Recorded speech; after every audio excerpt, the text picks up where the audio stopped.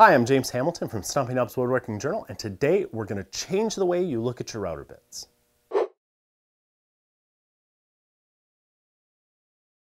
Do you ever look at your router bits and wish you had more options?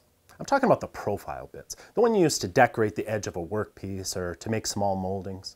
The most common are the OGs, and there are many variations. These come in most router bit sets, and they look nice enough, but over time, you may just grow tired of using the same profiles over and over again, or you may feel that the profiles that you have don't really fit the style or the size of the project that you're working on. Well, did you know that you can make almost any profile you want, from a simple OG to a complex crown molding with just a few common bits?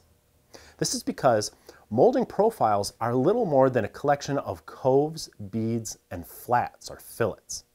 All those fancy moldings you see on period furniture were originally cut one cove, bead, or fillet at a time using what were called cove or hollow, round, and rabbet planes.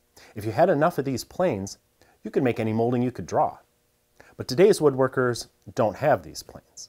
Instead, they use the modern day equivalent, router bits that cut similar basic shapes.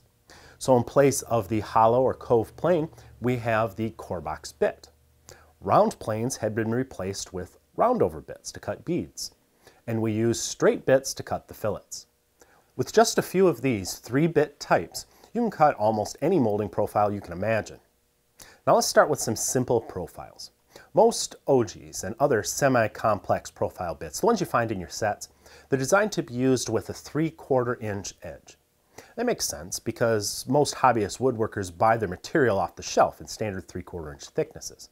But not every edge and every piece of furniture you will ever make will be 3/4 of an inch thick.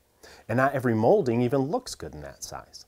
One of these days, you'll wish you had a larger version of a bit that you have in your set, like the OG. You could go out and spend about $100 on a giant version of the OG bit, if you could find one. Or you can just cut that large OG with bits that you may already have. You see, an OG is simply a bead which is cut with a roundover bit, next to a cove which is cut with a core box bit.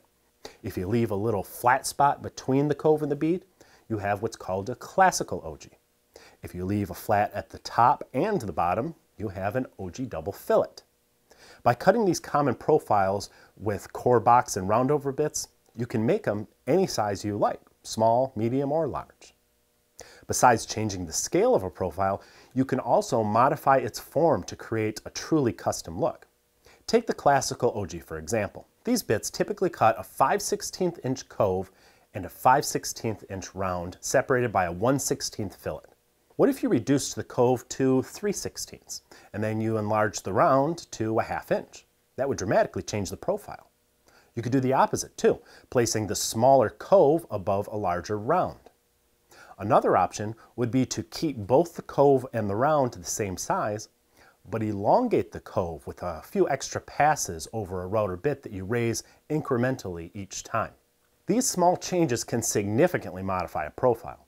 And don't forget, you can also scale these new profiles to larger sizes if you need.